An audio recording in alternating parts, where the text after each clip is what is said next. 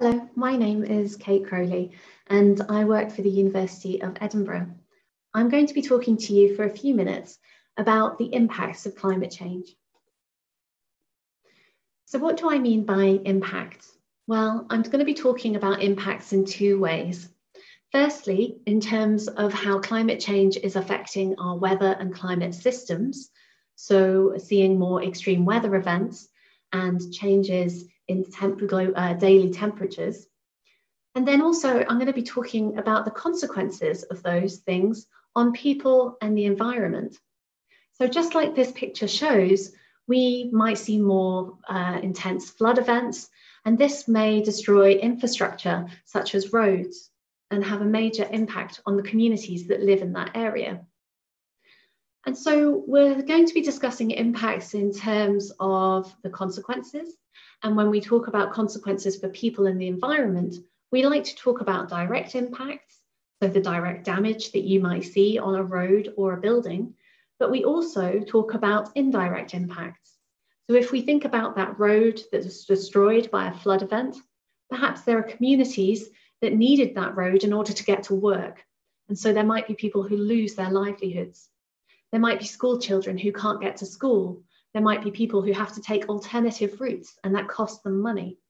And so indirect impacts are very important when we're looking at climate change and the effects that we're seeing on people and the environment. Indirect impacts can also mean things like a loss of culture, a movement of people, and in a very worst case, it could even trigger things like conflict and loss of livelihoods. And so it's really important for us to have a good understanding of the connections between the emissions that we're putting into the atmosphere and the rising global temperatures that we're experiencing, and how this plays out in terms of changes in our weather and our climate, and our natural environment, such as warming oceans and rising sea levels and more extreme hazard events. And then the consequences of that, leading to damage of infrastructure and people's homes, leading to more pests and diseases and movements of these things, and the impact of that on our health, but also on the natural environment as well. Also things like flooding of coastal regions, increased damage to marine ecosystems, and changes in our seasonality for growing crops. So the key impacts in terms of our weather and climate system are changes in our temperature, so more hotter days and hotter nights, but also extreme temperature events such as heat waves. Sea level rise, so as the oceans warm, they expand, and also as temperatures rise, we melt the ice caps, leading to increased sea level rise. And we're going to see a change in the patterns and intensity of rainfall. So we might see more intense rainfall events leading to rapid flooding and large-scale flooding events. And we might see increases in warming and acidity of oceans. And this is really important for our marine ecosystems. So how will these affect our food and our livelihoods? Well, there are going to be multiple impacts for us. And if we think about the things we need every day, like food and water, then we're going to see quite significant impacts on the food that we buy in the shops, the price of that food. And this is because we're going to see a change in crop yields globally. So certain crops are not going to be able to grow because of the conditions they're facing, or they could be affected by extreme weather events. And also fresh water supplies globally are going to decrease. And this is particularly important in areas that rely on snowmelt or glacial melt waters. And we're also going to see impacts on our livelihoods. There's clearly a connection between changing crop yields and agriculture. And so farmers all around the world are going to have to change the way they farm. They might have to change to different crops, and they might suffer quite significant losses due to flood and drought and extreme storms. As I've said, the oceans are changing, becoming more acidic and warming, and this may lead to major problems for our fisheries industries. We might also see new pests arrive on our shores that might affect our forests and lead to issues in terms of forest production.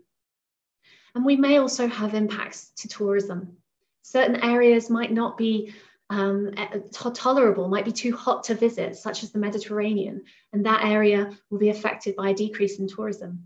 Or the ski resorts won't have any snow and therefore will have to close. And many of these issues, although we're looking globally, have impacts locally.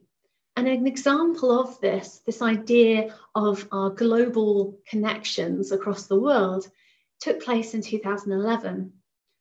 In China, where they grow a lot of wheat, there was a big drought.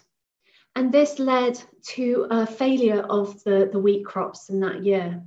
And they grow so much wheat that it affected the international wheat market.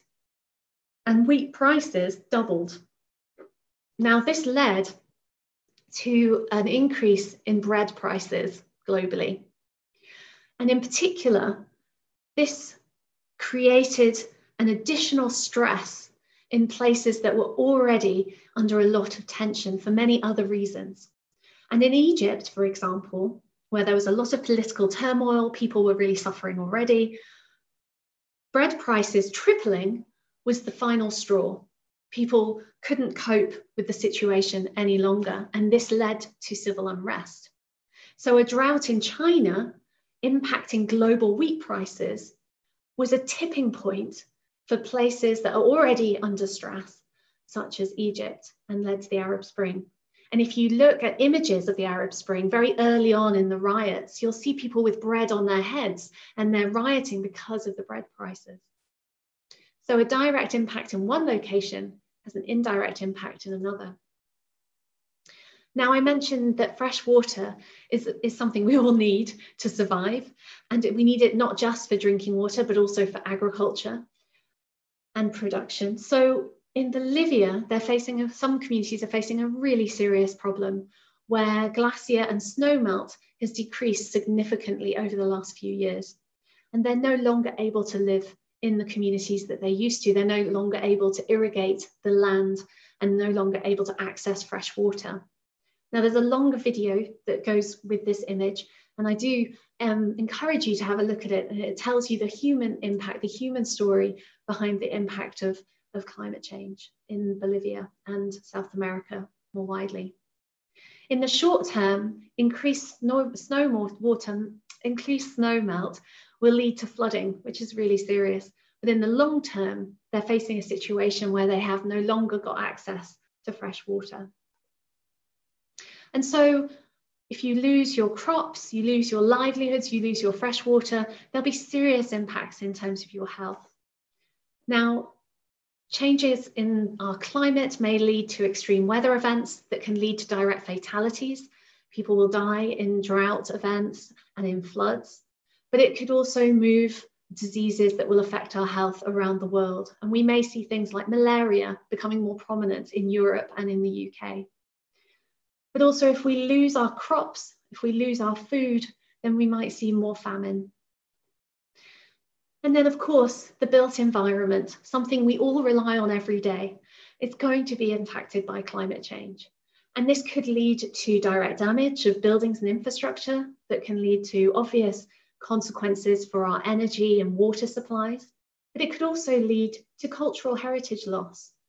So buildings like in Venice, where we've got a World Heritage Site underwater because of sea level rise and increased intensity of rainfall. In cities, we're likely to see more heat waves, and in cities, cities intensify heat waves. And so we've seen recent examples where heat waves have had major effects on cities and our wider communities. And an example of this happened in 2003, and Europe suffered greatly from a major heatwave event, and 50,000 people were killed. This is very close to home. And what we learned from that experience was that cities are at high risk, but it was the most vulnerable people living in our cities that have had the worst impacts. And many of our elderly communities died during this event. And in particular in Paris, 15,000 in France, in Paris, 15,000 people died. And a lot of those people who died were the more elderly, more vulnerable members of our community. So if we're going to see an increase in droughts that are going to last longer, be more intense, as well as flooding, then we're likely to see an increase in the movement of people around the world as well. And since 2008, we've seen 22 million people move, being displaced, being made homeless due to floods and droughts. Scientists also estimate that if we don't do anything about the emissions that we're pumping into the environment, then we're likely to see a 200% increase in flood damage in Europe by the end of the century. So that's under the worst case scenario, where we don't do anything to try and remove or reduce emissions. But it's staggering and it's shocking. And so not only are we going to see impacts on our key infrastructure due to storms and erosion and flooding, but we're already seeing irreversible loss of key ecosystems around the world. And I want to share a really shocking example with you. Coral reefs around the world are suffering more than probably any other ecosystem at the moment. If we can ensure that we don't raise global temperatures more than 1.5 degrees, then we might save a very small amount of the coral reefs, but we're likely to lose 70 to 90%. If we don't do that, if we fail and we can't, and we look at a future where we've got a just 2 degree increase in global temperatures, then we're likely to lose all our coral reefs globally. And this would be a tragedy beyond all measure. So we have to look at both the hazards, we have to look at our changing weather patterns and our climate system in order to understand impacts. But we also need to look at us. We need to look at people and society and how we interact, who is more vulnerable than others, who has capacity, in order for us to understand impact and do something about some of the impacts that we're likely to see. So people are impacted in many different ways, depending on who they are and where they live. And it can affect their ability to adapt. And so it's really important that we understand not just the hazard, but we understand people as well. Now, it seems like I've told a very sad and gloomy story, but understanding our impacts is the first step to actually taking action and doing something to reduce the risks that we face. And we can reduce the risks. We can protect our homes and families and livelihoods, and we can make a difference. Thank you so much.